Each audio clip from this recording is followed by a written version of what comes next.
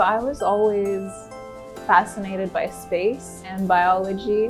So when I found out this research was going on in UNCG, I took initiative and asked if I could join in. We're testing plants to see what types of plants would be able to grow best in space. We're testing Arabidopsis thaliana, which is a model plant, and we've done over 150 genotypes of the plant.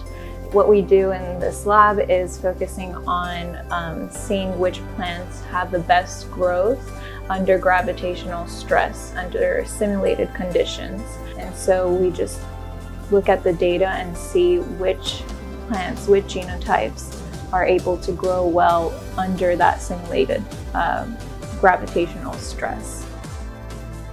Our major findings are 2 genotypes that we've found so far that have similar or better growth under gravitational stress compared to their vertical grown counterparts.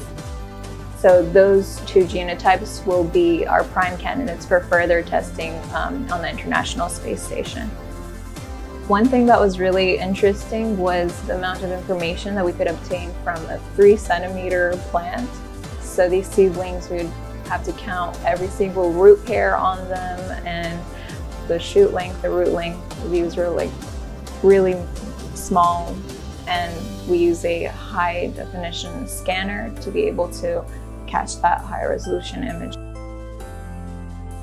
Sometimes our seedlings would be contaminated, and we would have to rerun those experiments several times. And if we didn't have enough seeds, we would have to grow the plant and wait for it to produce seeds and collect and run the experiment.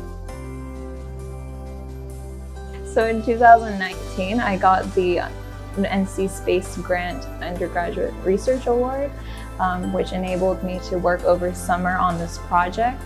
And I was able to present my results at the symposium. I'd like to thank Dr. Kiss and Dr. Tatiana Shimanovic for helping me in this lab. They spent a lot of time and dedicated a lot of energy to make sure I got everything and was able to network and present my project in multiple conferences.